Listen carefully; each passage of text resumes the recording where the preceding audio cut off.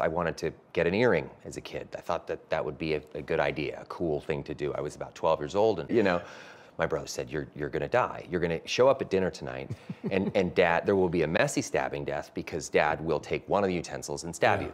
I went off with one of my friends and his mom, and we went to Sears or wherever the hell you go, and she signed the consent form. I got an earring. I came home, and I remember my face being so flush with blood and heat.